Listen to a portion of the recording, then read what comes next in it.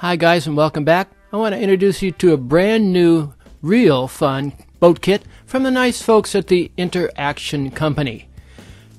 You might know that I have this large layout expansion going on, and it's a seaport. And of course, for a seaport, you gotta have some boats. I haven't got enough complement of boats ever. So the nice folks here at Inter-Action came out with the CR Lamb sternwheeler. I actually found an obscure reference to it about a year and a half ago, and they weren't ready to produce it yet. Well, eventually I got it. It looks to be a real fun model. I'll show you basically how it goes together. The parts come packaged amazingly well. It looks like a big commercial operation rather than a ma and pa. They give you lots of very specific information about where the parts are and how you can find them, stuff like that. And as far as the directions go, you get a veritable book. It's page after page after page of interesting things. Now, this Lamb sternwheeler was actually a real boat that plied the waters of British Columbia. What's fun in this information that they give you the whole story of the boat and the people that ran it and the place and times. Pretty fun.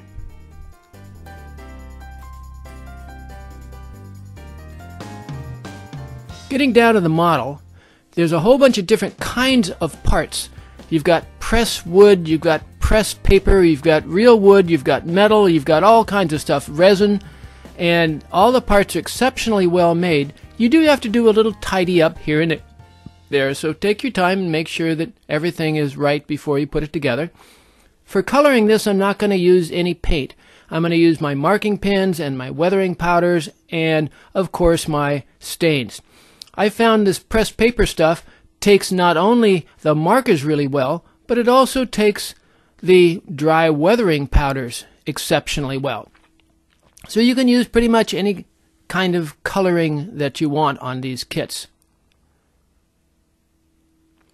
Of course, you can never have too many handy helpers. I have all kinds of stuff, pins and weights and tape and rubber bands and stuff like that.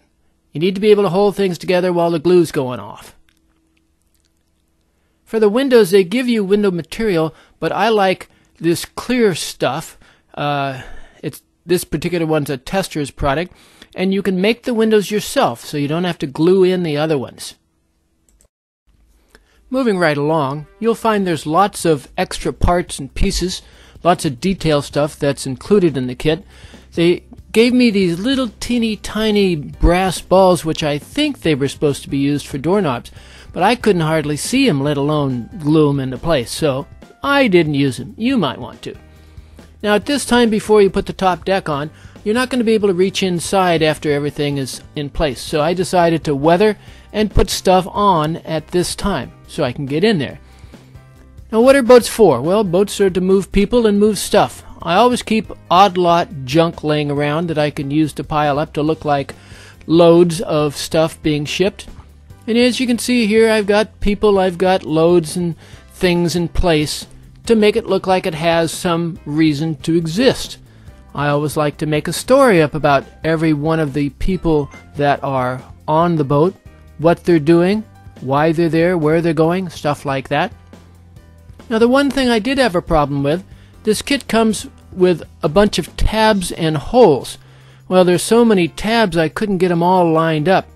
Well, modeling by Dennis. What did I do? I just nipped off a better part of the pins and then everything fit together. They give you all kinds of information about what to do and where to cut things and how to make things look good. And once again, we're back to lots of handy helpers. Now, putting the top house on, make sure it's exactly in the correct place or else the whole kit won't look right. Now, I thought I was going to be having trouble with the railing, but it turned out that it was quite easy.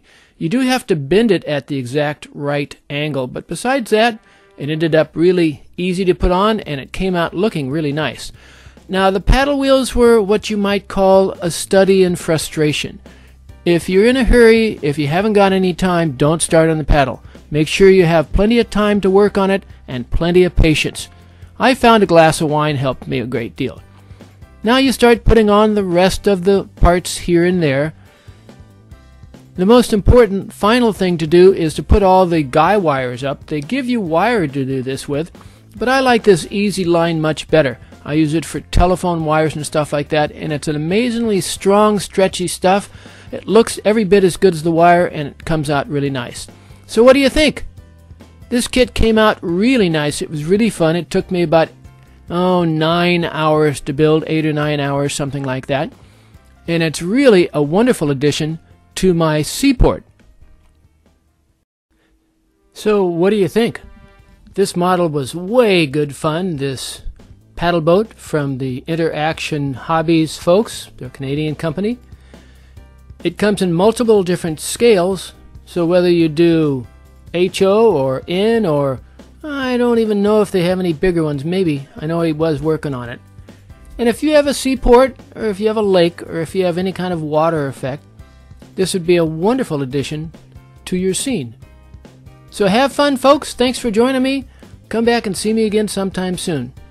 Bye now.